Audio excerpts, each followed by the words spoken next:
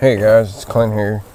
You know, in this whole slowing down the mass gatherings and stopping the church gatherings and anything big and restaurants started, I knew immediately preachers were going to look for a way to live stream it and find a way to take advantage of this digital media. And I told myself, don't you get wrapped up in that stuff. Listen to your heart. Well, I've been listening to my heart, and daggum, I can't shake it, because here's what I want to tell you. What I felt in my heart from the very beginning, I felt the Lord telling me, now more than ever, you need to be a light in a dark place. And that's not a new thing for me. All my life, different men of God had spoken the word of the Lord over me and told me I was to be a light in a dark place, which I took as a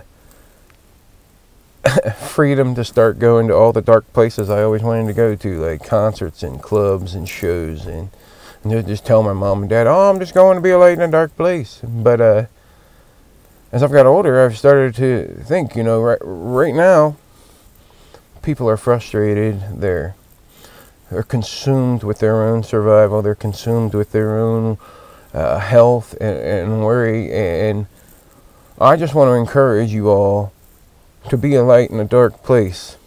In the book of Matthew, chapter 5, verse 14, we're told, you are the light of the world. A city set on a hill cannot be hid.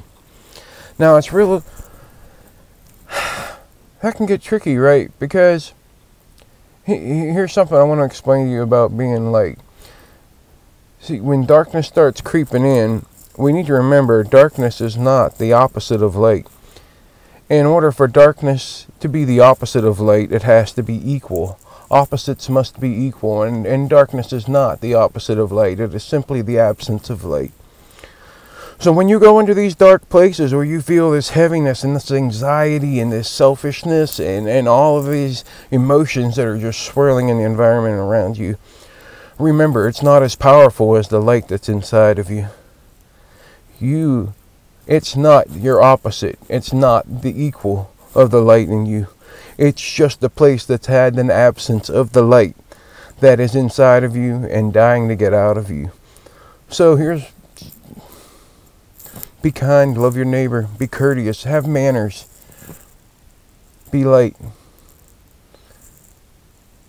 Be light. I love you. Take care of yourselves. As my dad always told me, be wise.